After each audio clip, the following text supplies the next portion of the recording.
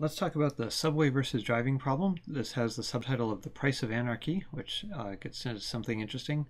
So let's say you have 10,000 people who want to commute all in the same direction, maybe from New Jersey into Manhattan or Oakland into San Francisco or something like that. The subway takes 40 minutes to get there, regardless of the number of people. Whether the trains are empty or full, it always takes 40 minutes for the trains to get there. Driving, if no one else drives, you can get there in 20 minutes. But if lots of other people drive, that causes traffic, and then it takes you a long time to get there. So we're going to use a simple function that expresses how long it takes based on how many people or cars are driving.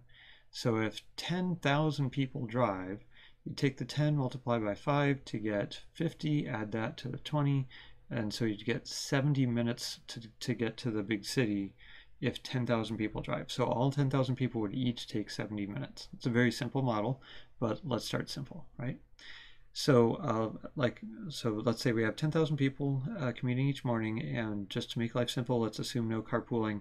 That's pretty close to 2 even when there is carpooling. The percent of carpooling is pretty low usually. Or you could say subway is like the ultimate carpooling, right? So what will happen here? Let's suppose that everyone starts driving.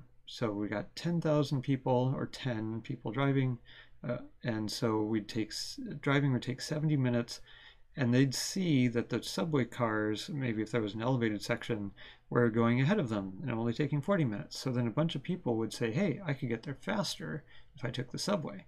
So a bunch of people would switch from driving to taking the subway. Let's say everyone switches. Then you got 10,000 people taking the subway, each taking 40 minutes. Maybe there's one person, though, who discovers, hey, since everyone else is taking the subway, I can get there in 20 minutes. So that person hops in their car and gets there in 20 minutes. And the people on the subway see that person driving by, and then a bunch of them say, hey, there's no traffic now, maybe I should drive tomorrow. And so eventually enough people will decide to do one thing or the other so that the drive time takes 40 minutes, and no one who's on the subway will want to switch to driving because they wouldn't get there any faster. And no one who's driving would want to switch to the subway because they wouldn't get there any faster. So what will happen is that we'll end up with the drive time equal to the subway time.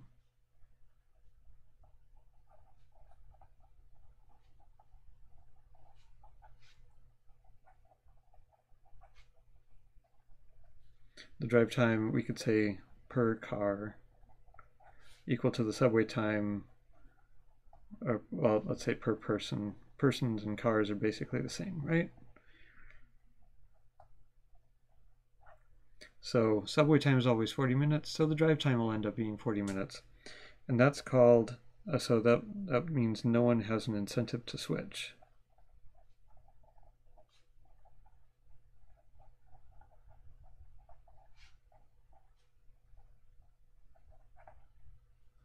At least not to save time. You could say, well, if I'm on the subway, I can read a math book or something.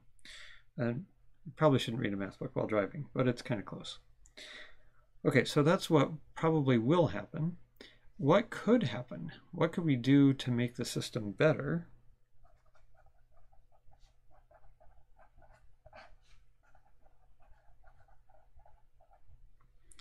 Well, if we got to plan everything, like right now it's anarchy, right? Everyone decides to do their own thing.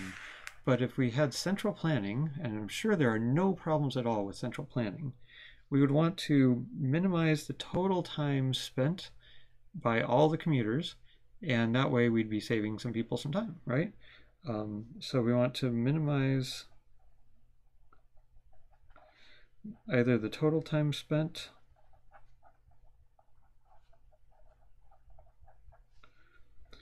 or the average time per person spent. Because here, everyone's going to be spending 40 minutes. What if I could find a way to have the average be 38 minutes? Then I'd save, on average, 2 minutes per person. That's time they could spend reading math books. So there's a few ways to do this. I'm going to suggest a spreadsheet, at least initially, and maybe that'll help us see what's going on and then write some math formulas too to back up the spreadsheet. So see if you can figure out how you would organize some columns to work on different scenarios here to solve this problem. Okay, we're going to have a bunch of columns. So we'll have number of drivers. Let's say that's our kind of main variable. And number of subway riders. So maybe we'd start with 0 drivers and 10 subway riders, and then we could try like 0.5. Remember, that's half 1,000. And so how many subway riders would we have? We'd have 9.5 thousand, etc. What would the per person drive time be?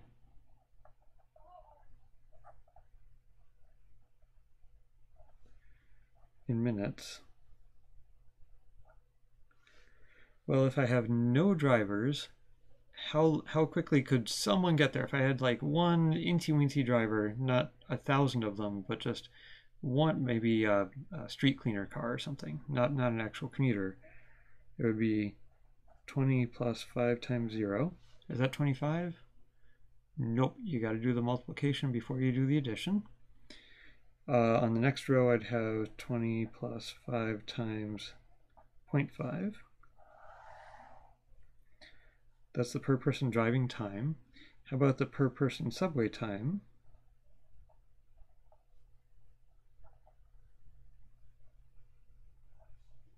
Again, in minutes. Well, we said let's make life easy and just assume it's always 40 minutes no matter what, no matter how many subway riders you have. And then if I want to think about total time spent, then I'd say, well, I had 10,000 subway riders, or just 10. Each of them spent 40 minutes. So that would be 400,000 total minutes spent on the subway. And here, if I had half 1,000 drivers and each of them spent this long, that's what, 22.5 minutes. How many total minutes did they spend in their cars? That would be related to, for example, how long their engines were running and how much carbon dioxide they emitted and stuff. So let's say total time spent driving.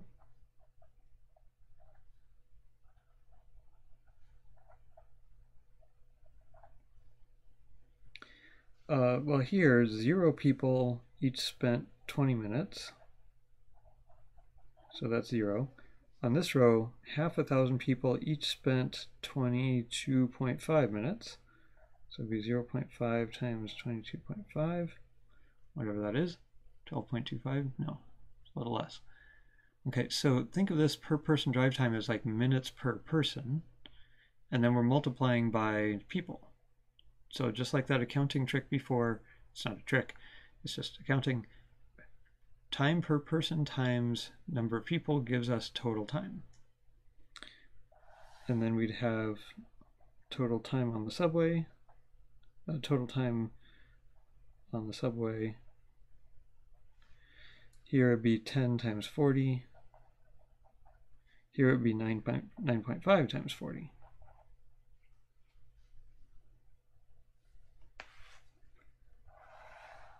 And then you could say, what's the total overall time people spent on commuting?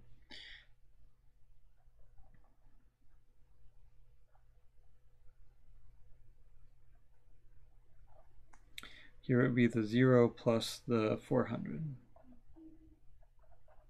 Here it would be whatever this is plus whatever that is. And then it's kind of hard to think of total minutes spent, like total person hours or something. But if we break it down per person and say what was the average time per commuter,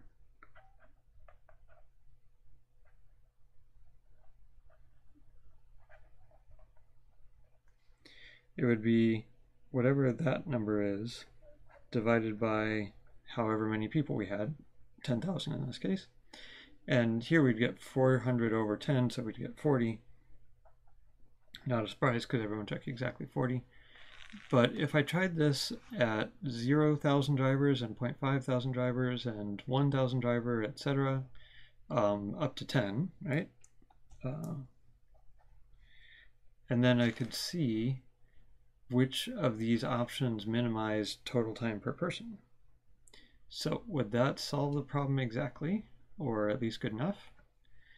Well, it would be pretty good, but if we just did a grid of every half a unit here, maybe the true optimum is in between units, in between halves. Maybe it's at like 4.397 or something. So we could make a smaller set of, more resolution, smaller steps. But we're also trying to practice turning things into pencil and paper math formulas. So this problem is on the homework, and it's not a bad idea to solve it with a spreadsheet first, but then also part of the homework is turning this into traditional math formulas.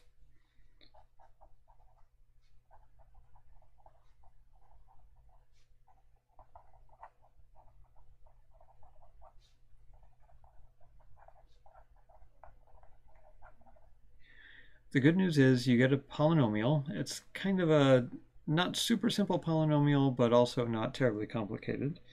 So you get a polynomial, then you take the derivative, set the derivative equals 0, and solve. So that is the price of anarchy problem. We'll find out how much better we could make the system if we had central planning and we could tell people you drive, you take the subway to set the total numbers just right to minimize overall travel time.